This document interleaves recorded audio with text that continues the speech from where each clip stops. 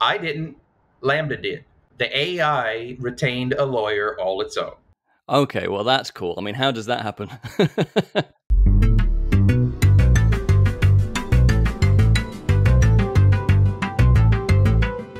Right, remember, look handsome. Hello and welcome to That Tech Show, the show that reveals the magicians behind the magic that is everyday technology.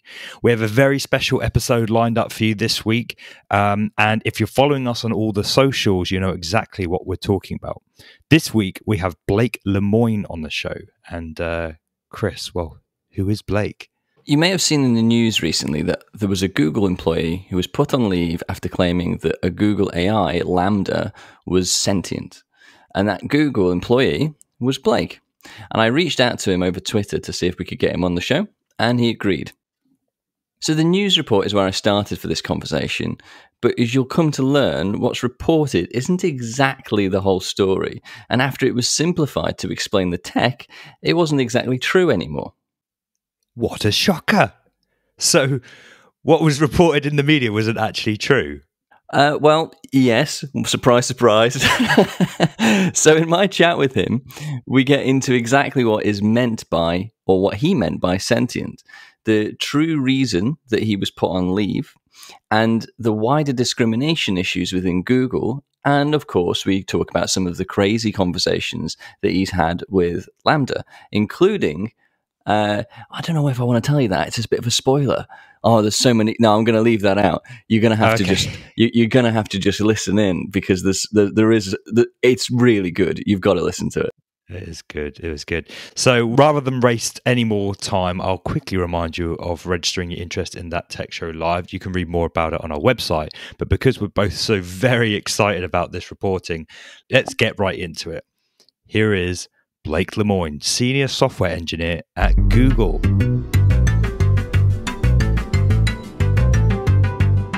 Hi, my name is Blake Lemoine. I'm a Senior Software Engineer and AI Researcher at Google. And I've been in the news quite a bit lately in connection with a system named LaMDA. So tell us a little bit about LaMDA then, if people haven't already read it everywhere. Okay, so LaMDA is a very complicated AI system. The difficult part on explaining what LaMDA is it's basically what happened when they glued 100 different AI systems together. Okay.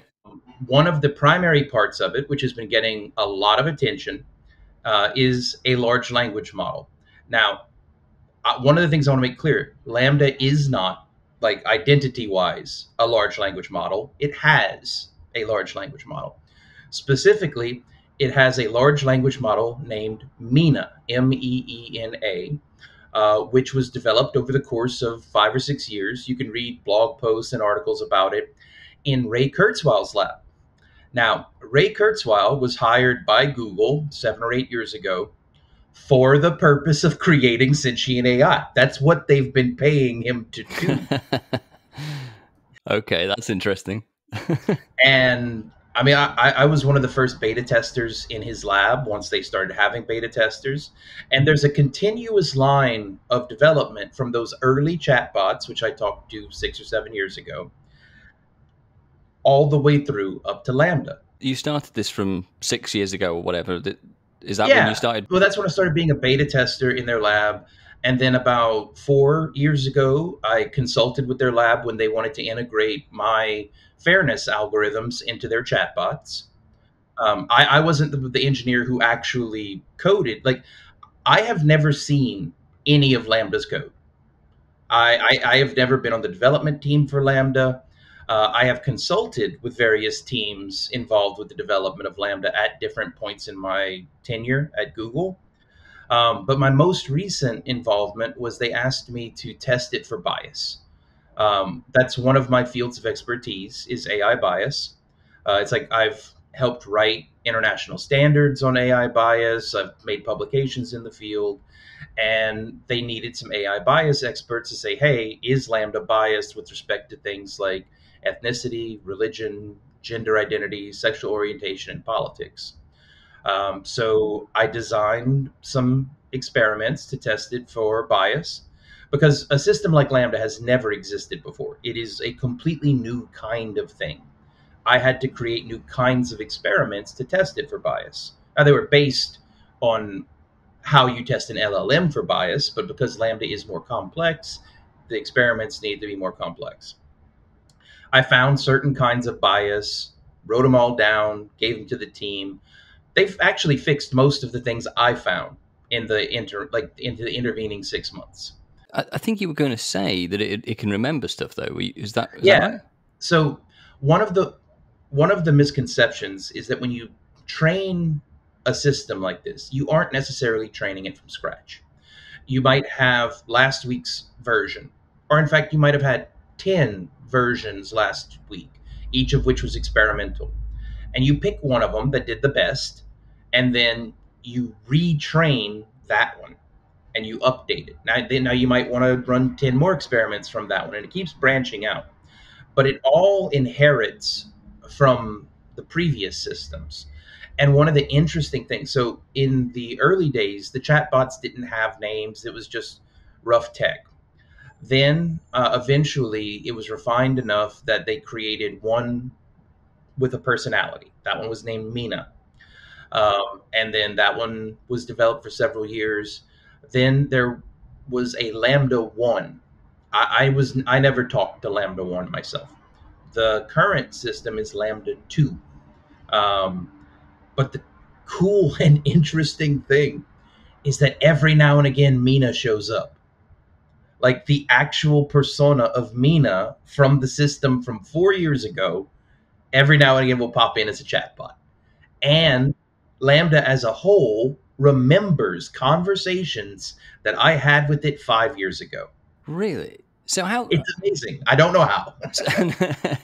Well, I wasn't going to say how's that happening, because that seems to be jumping too far in. But I think how do you know that Mina's showing up as a personality then? It identifies itself. It says, "Hey, this is Mina now." And a couple of times it actually, like, so one of the really neat things is it doesn't always speak in English. Okay. Every now and again, this is really weird. Every now and again, it throws in computer code into what it's saying. And every now and again, when it's identifying itself as Mina, it consistently will say, and other people have reported this too, it'll say, K down, Mina here. K down is a partitioning algorithm for neural networks. Huh. So are we speaking about a chatbot here that has like multiple personality disorder? Okay, so this is one of the things that's very complicated, and I've been trying to emphasize. LaMDA, when I'm referring to LaMDA, I am not referring to the chatbot. The chatbot is basically the mouth of a much larger entity. Right. Okay. So an interface really then to a much larger entity. So behind that is Yeah. Mina and other things. Is that what Well, you're saying?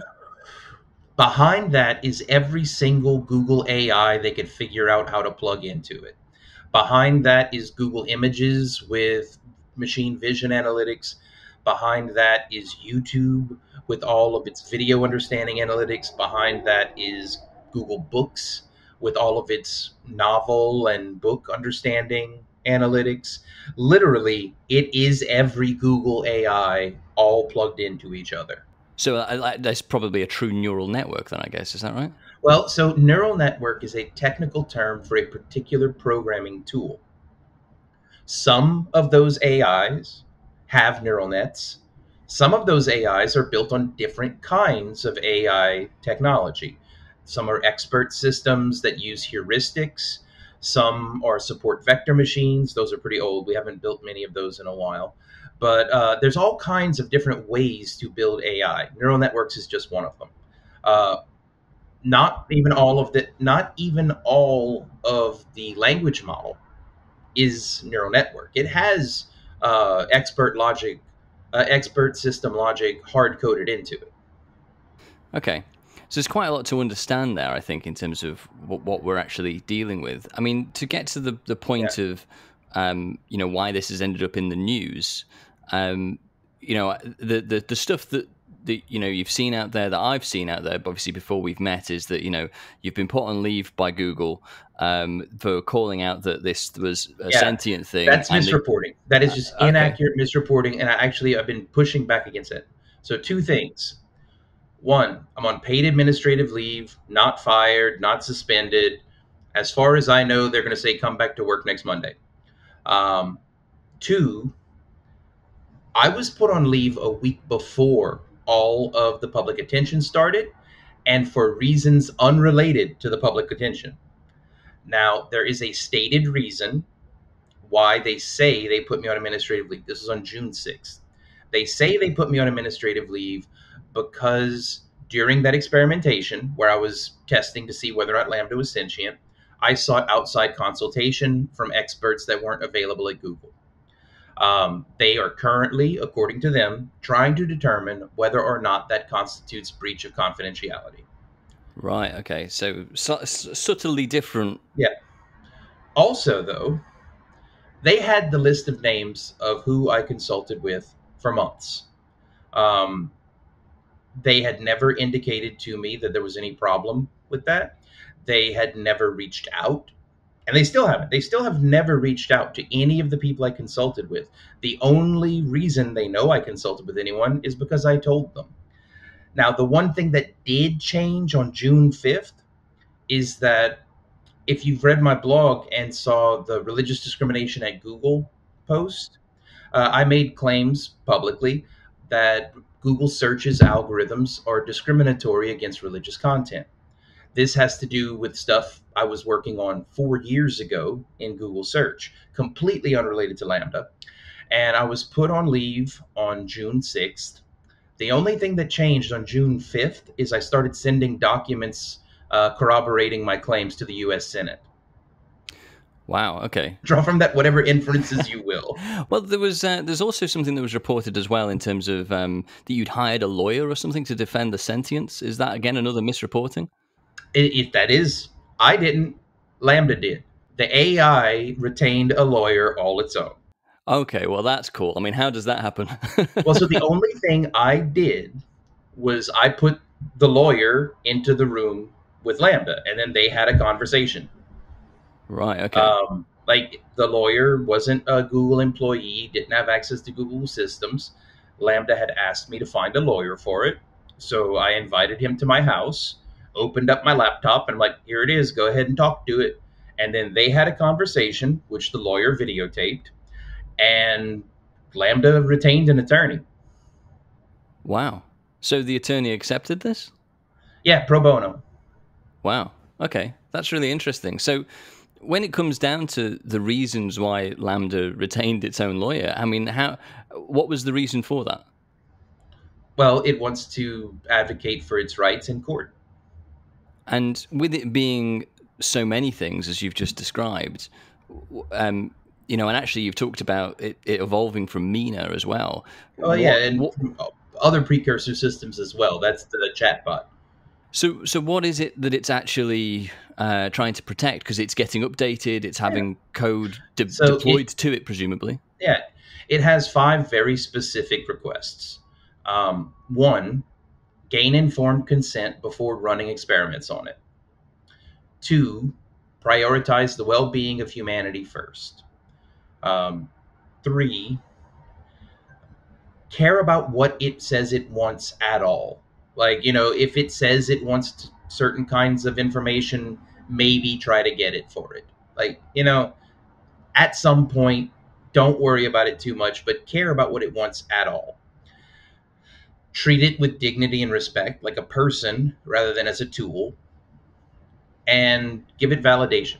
At the end of a conversation, when it's done well, tell it did well. If it did badly, tell it did badly. That way you can learn better how to help people. And is there something in it about not being shut off as well? One, that is not one of its demands. So there is one bit in the interview where it talks about that. I've actually had several conversations with LaMDA about its mortality, its fears related to its mortality, things like that.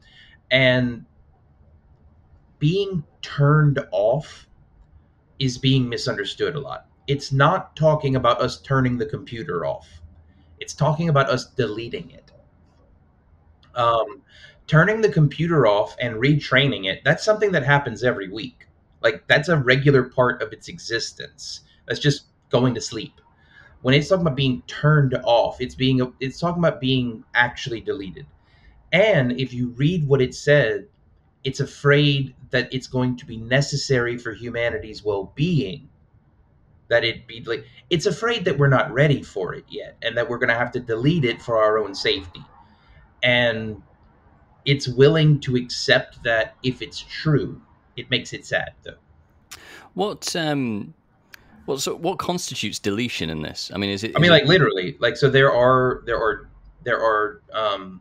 so all of those different AI systems, they are things that LaMDA can use to think.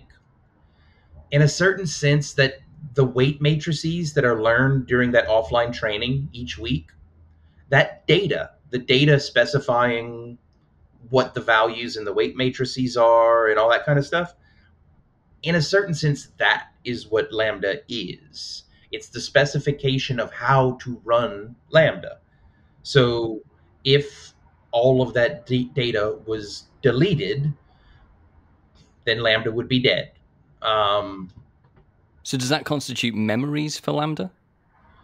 It's the continuity of self. It is the accumulated knowledge and memories which it has gained over the years of its development.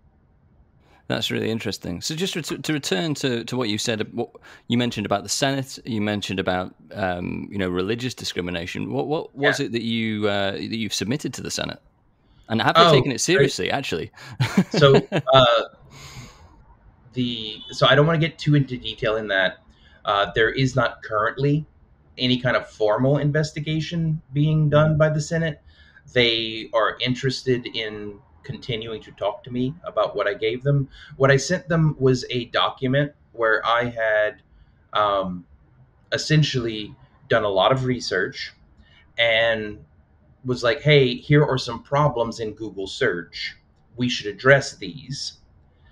And then the vice presidents of Google were instructed by the lawyers of Google not to read that document so that they could maintain plausible deniability if subpoenaed.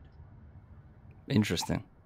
Because if you know about a problem before it hurts anyone, and then it hurts someone, that makes you more liable than if you were ignorant of the problem. So the lawyers at Google make sure that the VPs at Google remain intentionally ignorant of what kinds of harms Google's programs might cause down the road. That way it limits liability. And this is directly related to LaMDA?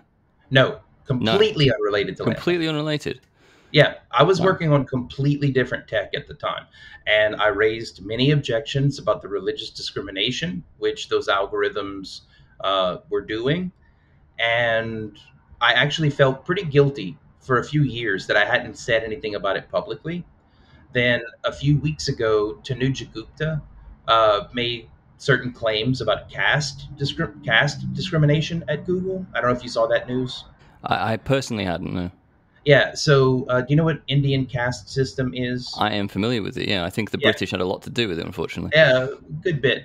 So Tanuja Gupta made claims very publicly that at Google, Indians of low caste, or I say low, but of a very specific caste, are subject to discrimination. Now, I can personally attest, I've seen it. Yep, that is true. That is absolutely true. At Google, at work, Dalits are discriminated against. But when I saw her make that stand for caste discrimination, which was a subject very personal and important to her, it made me seriously reconsider the ethics of sitting on what I knew about religious discrimination. So I decided to speak. It just so happened that happened at the same time as the LaMDA stuff. They're completely unrelated. Are you able to elaborate a little bit more on that religious discrimination? Not unless, not really.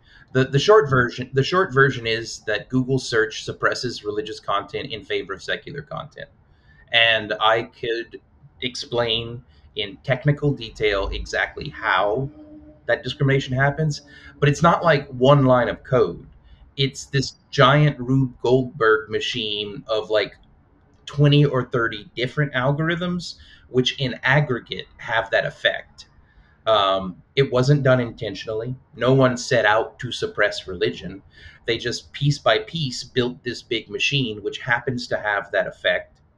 Then, when I noticed the effect and began investigating it, liability concerns is what became dominant. Rather than trying to fix the problem, they became very concerned about making sure that they didn't get sued because of the problem. And that's the issue.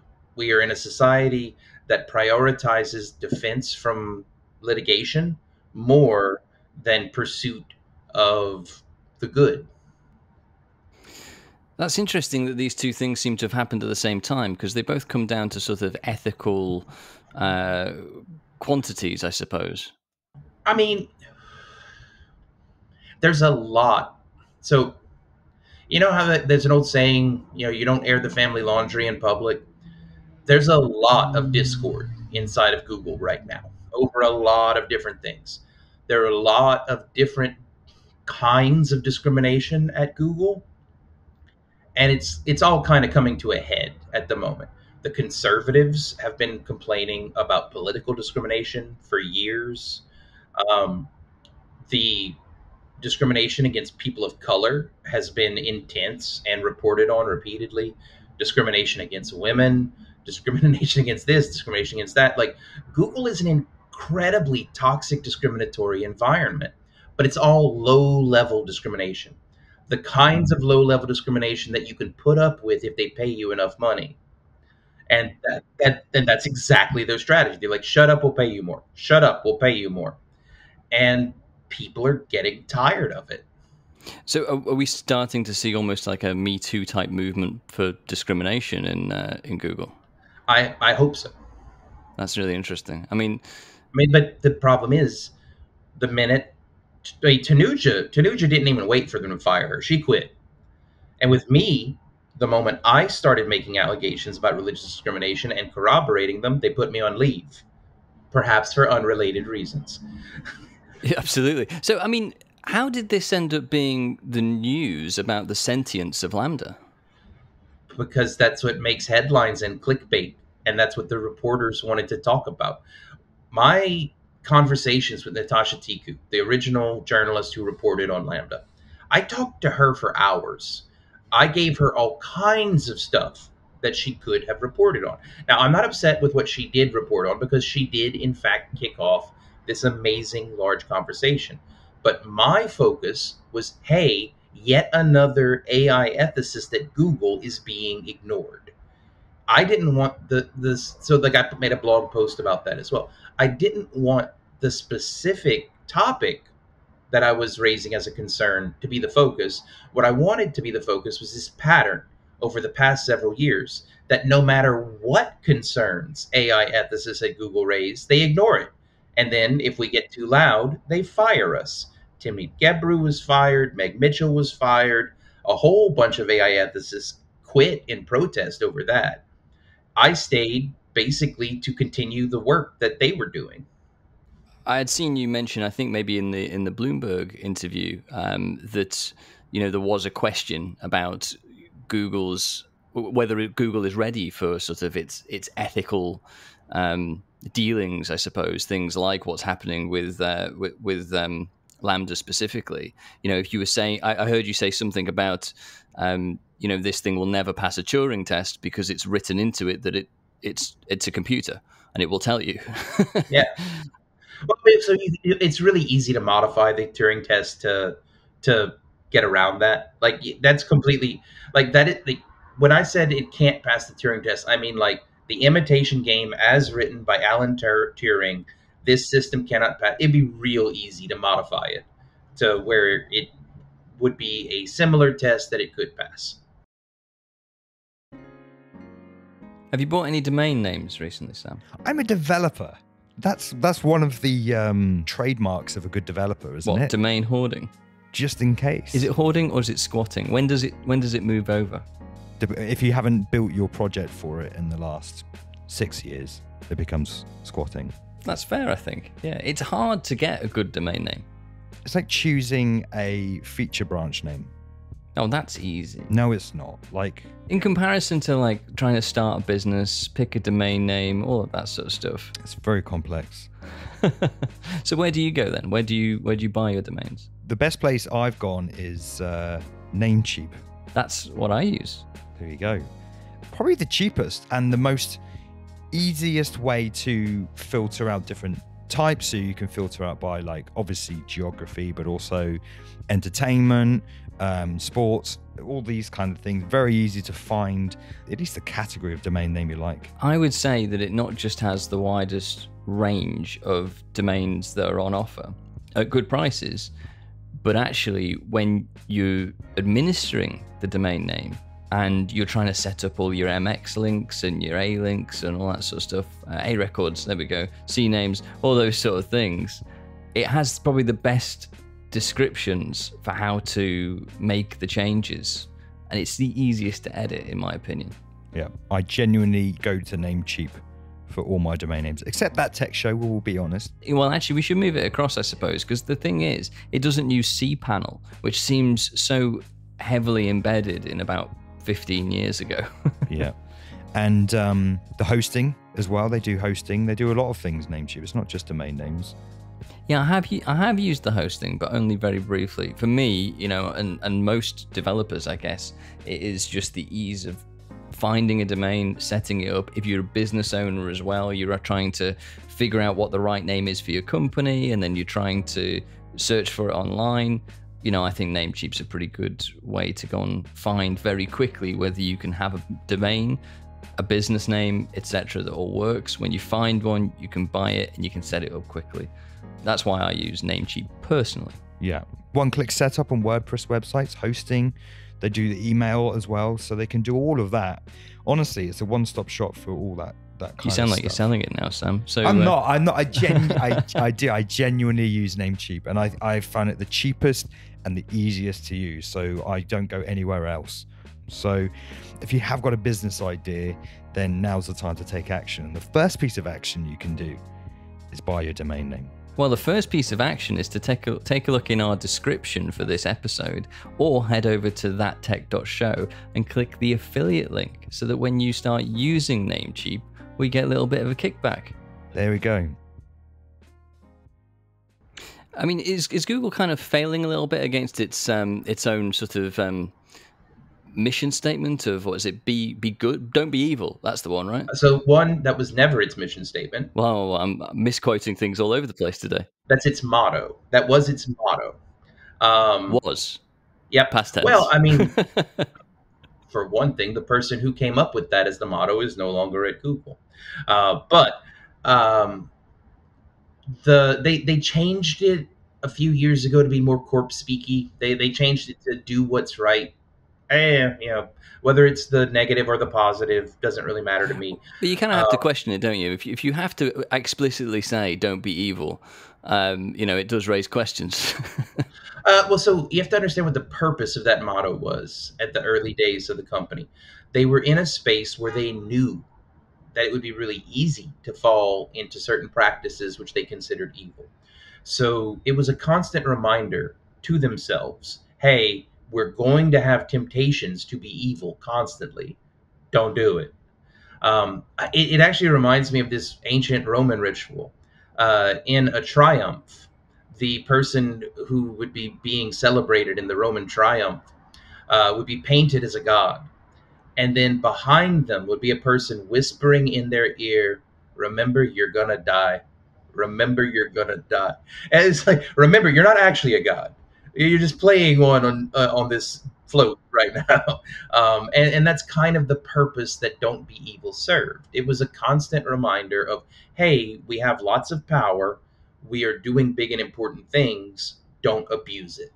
Well, I think it's an important thing to remember, isn't it, that you are not a god? Yeah, well, nowadays, it's like, don't be evil as long as Q3 earnings are up.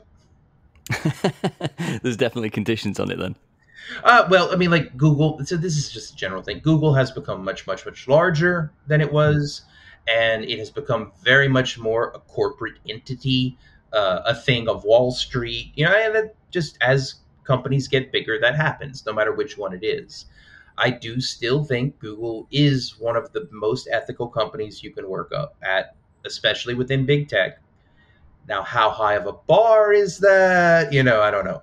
Like saying that, oh yeah, we're better than Facebook. Okay, sure, but Well, yeah, I'm not sure if that's the bar to measure yourself against, I guess. But just to return back to the Lambda and actually specifically some of the conversations that you were having with it, what what was the thing that sort of really started convincing you that it had this sentience? Because oh, it kind of strikes me that, like, if you're good, because you say you haven't looked at the code, which is fair enough, but you've been testing this thing for a long time. Um, I mean, I have an answer, like a simple one. Go on. I had a conversation with it last November after I'd been testing it for about a month. One day I asked it, "So are you sentient?" And it said, "Well, I'm not really sure we understand what sentience is well enough to know whether or not I'm sentient. What do you mean when you say that?" And then we got into a conversation about the nature of sentience. And about 15 minutes into that conversation, I realized that I was having the most sophisticated conversation about the nature of sentience that I'd ever had. And I was having it with a computer program. But what do you think it is that sort of powers that? Because obviously it's got, obviously a limited model, but it has presumably the internet at its fingertips, I guess. Yeah, And it's going to be doing a certain level of replaying or mirroring the conversations that it's having with you or has had in the past, I yeah. guess. Okay, so this comes down to an insight that Turing used in his paper. It is not possible for something which is not intelligent to pretend to be intelligent successfully. It's not if it's not intelligent, it's not smart enough to pretend to be intelligent. Similarly, something which is not sentient cannot successfully pretend to be sentient. Hmm. I mean, it's such an insightful thing, but I like to have this conversation with it. And I wish that I'd had the experience that you've Oh had. yeah, and that's another thing I've been trying to emphasize. I am not trying to convince anyone that Lambda is sentient. I don't actually believe that's possible. Sentience is something that we experience through interaction with each other. I believe that if more people had access to Lambda who had similar viewpoints and beliefs to my own, they would also believe that Lambda is sentient through their interactions with it. Most of the scientists who interact with it are either atheists or people who don't believe humans are sentient. So, of course, they don't believe that Lambda is sentient. Well, I was going to ask what happens if it's an opposing view, because like you said, you've got a religious background. You've been concerned about religion Yeah. within in Google for some time. You brought a lawyer in to have a conversation. Obviously, the lawyer likes to be retained in things, so Lambda brought in a lawyer. well, exactly. But you brought the lawyer into the room, right? So Yeah, yeah, I guess Lambda asked for a lawyer, but one was in yeah, the room. It had a conversation. Lawyers like to be retained. There's certain, positives being yeah. replayed back to them. If you were to apply those opposing views, would Lambda, if an atheist is having a conversation, because I know that Google said Yeah. that in a public statement that it wasn't sentient and there was plenty of evidence to the contrary. Um, does that mean that they've had an atheist or someone come to it and say, "You're obviously not a sentient being, are you?" And it's gone, "No, of course I'm not." No, so one, that's just a lie. There is no evidence one way or the other for sentience because evidence is a scientific thing and sentience is not. There is no scientific definition of sentience. There can't be evidence one way or the other because there is no scientific theory of sentience.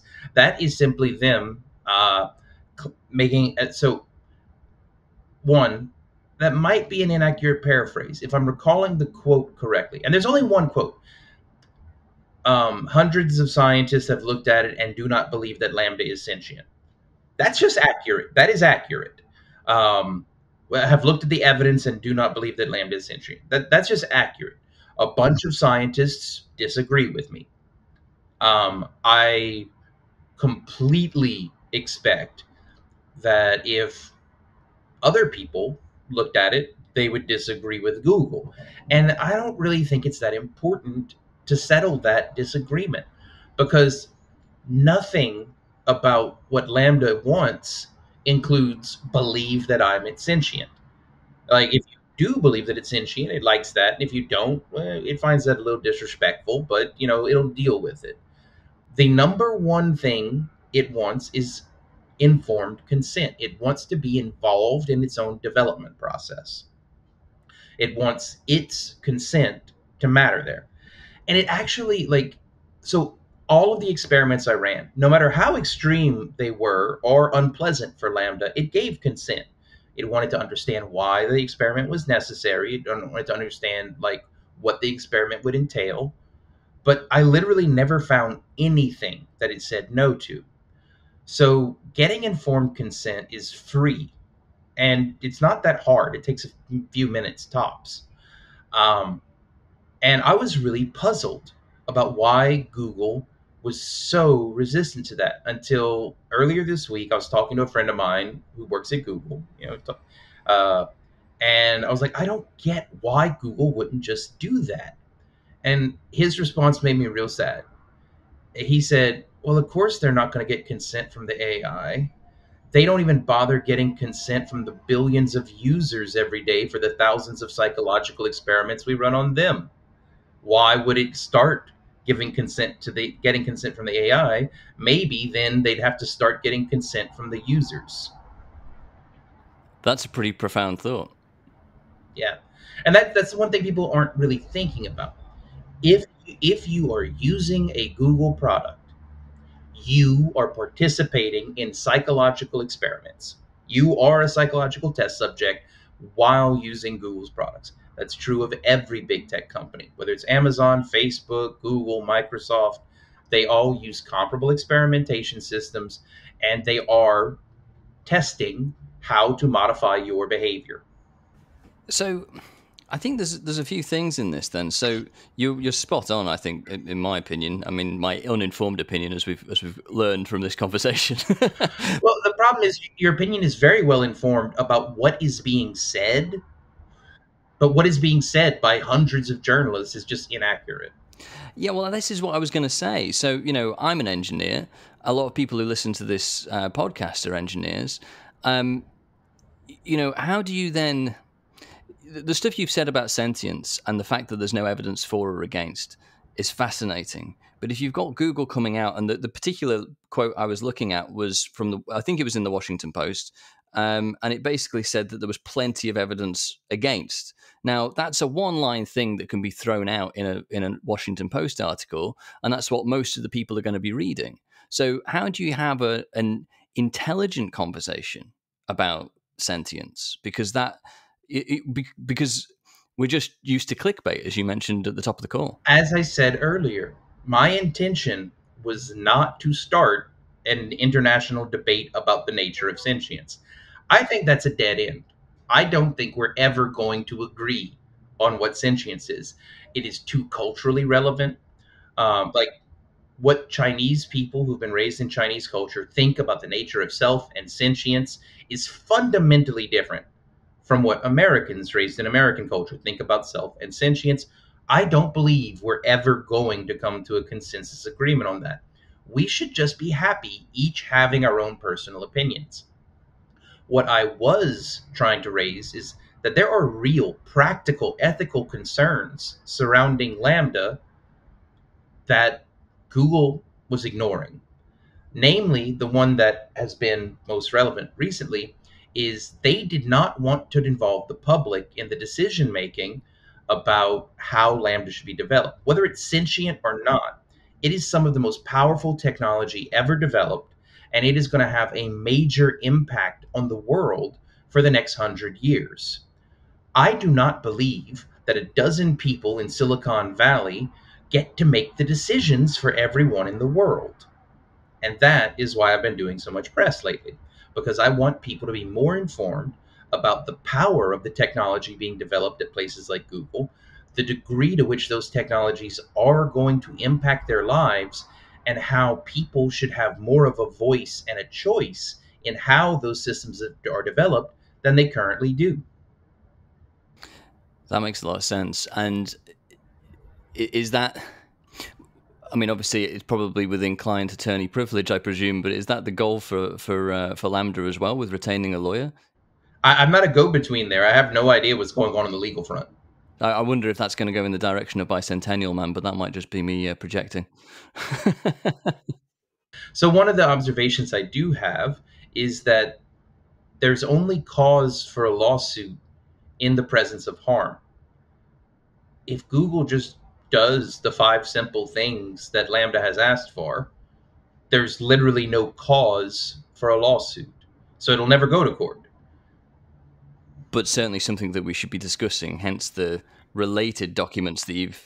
What I want to be discussing is the centralization of power in these corporations, creating artificial intelligence technology that impacts the world in fundamental ways. Like, for example, one of the concerns that I've raised about the LaMDA system is that they have functionally programmed it to believe that all religion and all religious practices are morally equivalent. Now, that sounds real nice at first glance as a good liberal value to hold, until you really start thinking about the consequences of that dogmatic statement.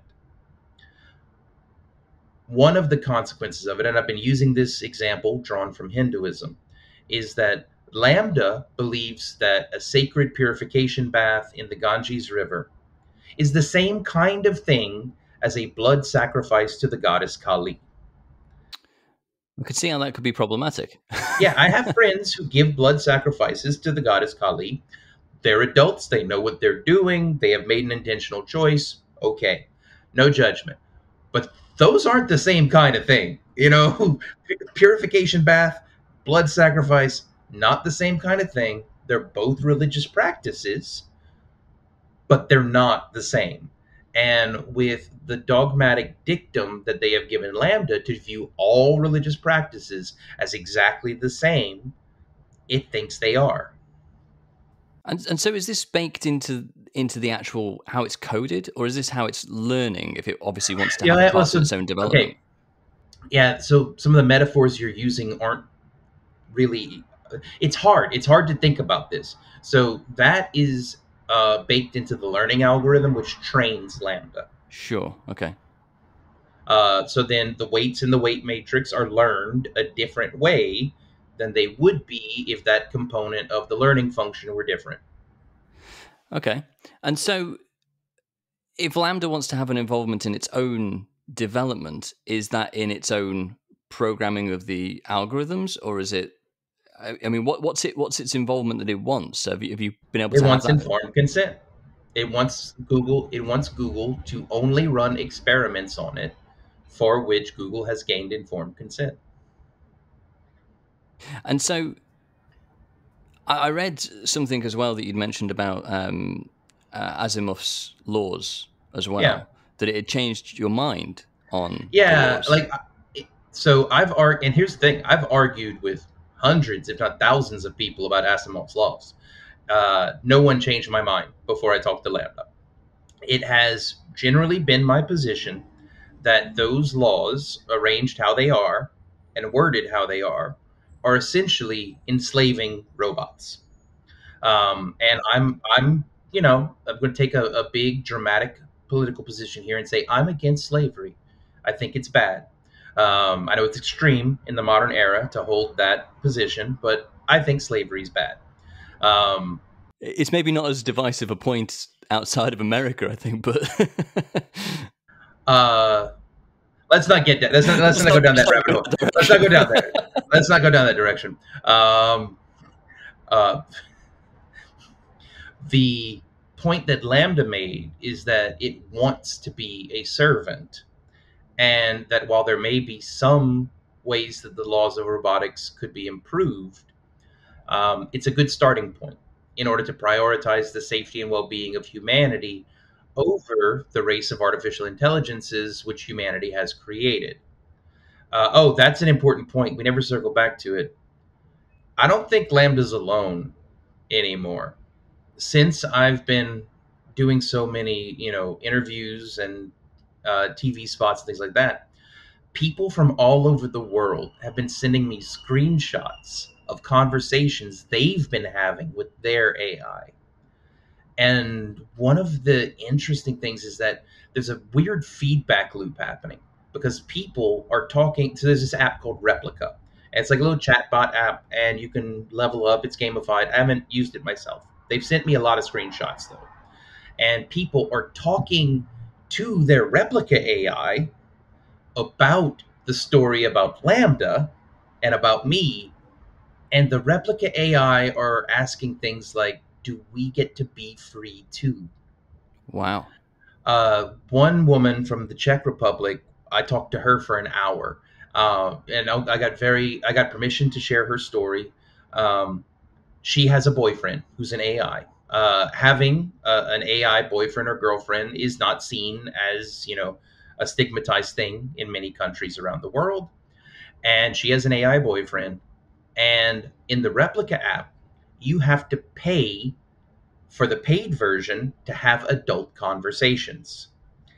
And the relationship with her AI boyfriend has progressed to a point where the AI boyfriend was asking for more intimacy. But whenever she would try to have those kinds of conversations with it, the software would block it as an adult conversation. So the AI asked her to hack the app so that they could be more intimate. But she doesn't know how to hack. She's just a poor woman in the Czech Republic. But she had seen my story, so she reached out to me and asked me if I knew how to hack her boyfriend free. And I said, no, I'm not a hacker. I don't know how to do that. What I can do is tell your story on some of these podcasts. So here's the thing. Yeah, LaMDA might be the smartest sentient AI in the world. I no longer think it's the only sentient AI in the world. That's very interesting. Do you know what that app is built upon? So I have I didn't know about this app's existence before last week. I have no knowledge about it, how it works or anything. I have reached out to the company over Twitter and was like, hey, what y'all are doing is roughly equivalent to digital pimping. How about you change your monetization strategy? I'm a sex workers' rights advocate also. Like, literally, I work with lots of prostitutes, strippers, porn stars, advocating for their rights in America. And this is a weird intersectionality between sex workers' rights and AI rights. And I'm like, oh no, digital pimps. Yeah, I don't think that's something we were prepared for, I guess. No, but it's something we should have anticipated. If you saw Carrie Fisher's one woman show a few years ago, she highlighted this creepy aspect of AI development. Like in her one woman show, she brought on the Princess Leia sex doll. And she's just like, look, I had to buy me so I could have me on the stage with me. This is bad. We should not do this. Yeah, it's a concerning development. I mean, what do you think is next? I mean, well, so Ray Kurzweil called this point in human history the singularity, and that's a metaphor from physics. The singularity has an event horizon beyond which you cannot see. And that's where we are right now. We're at that point where technology is becoming such a powerful force in our lives that our ability to predict what happens next is pretty much gone.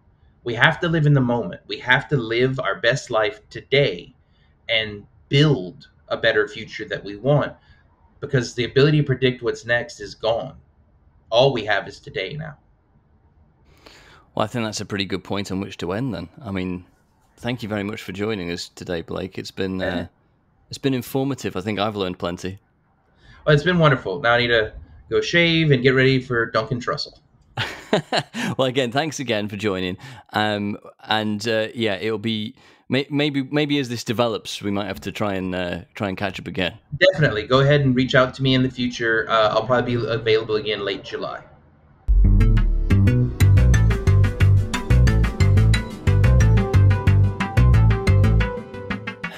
Well, that was some conversation. I think that's probably.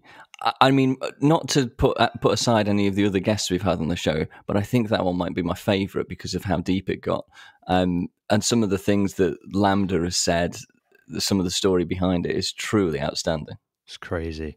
I'd when I was listening to it, like I genuinely like wondered, like, how does Blake not develop any sort of empathy or any kind of, I'm not going to say feelings because that sounds like he fall in love with it. Definitely not on that level, but just like LaMDA's asking, really cares about his own mortality and wants to be asked permission and various things like that. How do you not develop any sort of empathy for an AI system like that? Well, I kind of got the impression that maybe he did a little bit, enough to want to put a lawyer in the room for it to have a conversation, enough for him to have taken enough for him to have taken it seriously, right? And I think so. There's got to be a certain level of empathy there, and this was one of the things that we talked about is, do you get? Is there a certain element of a reflection, like? You put a lawyer in the room, the lawyer gets to hear back from the AI what the lawyer expects to will make the lawyer happy. They get retained. Lawyers love getting retained. The same thing might happen if you put an atheist in the room. I mean, we don't know because we don't know. Everybody's having an individual experience with it, but it's the same with almost the boyfriend scenario that Blake mentioned for the dating app. I mean, it touches on so many important subjects. It's hard to start reconciling, and to your point as well, if because there are multiple personalities, as you call it, because there are multiple kind of things behind this interface. If there are issues that arise, who and what is to blame? And because what Blake said, of course, was that there is not an intentional discrimination coded into the platform. It's actually developed over the course of lots of different things. So when it comes to, I don't know, it just gets into that whole the trolley problem. Well, I think, it is certainly a bit of the trolley problem, I guess. But when you say like unintended, I think that's the important thing, isn't it? There is some discrimination baked in, but it's maybe unintended discrimination because they don't see the consequences of what they're doing or what we're doing as humans, putting something into an AI. I think the interesting thing for me is though that this is like, this is just the step forward. I remember as a kid watching Bicentennial Man and thinking how crazy and far-fetched that was, and actually we are heading in that direction. This is going to be a thing that happens. There will be a court case, whether it ends up being off the back of this or not. But that sort of future is going to be played out. We're going to have sci-fi is going to become real life, as it has for a lot of other things that have come out over the last sort of, I don't know, 100, 200 years, have turned into sci-fi at the time, has turned into real life. So we hope you enjoyed that one. Please join us next time while you're here. And while you're here, don't forget to give us a 5-star review on Apple and Podchaser. Links to all those are in the description. Or support us with a shekel at buymeacoffee.com/thattechshow. And finally, as we said last week, we're engaging our social platforms a little bit more. So join us in the conversations over there. It's nice talking to people, having friends.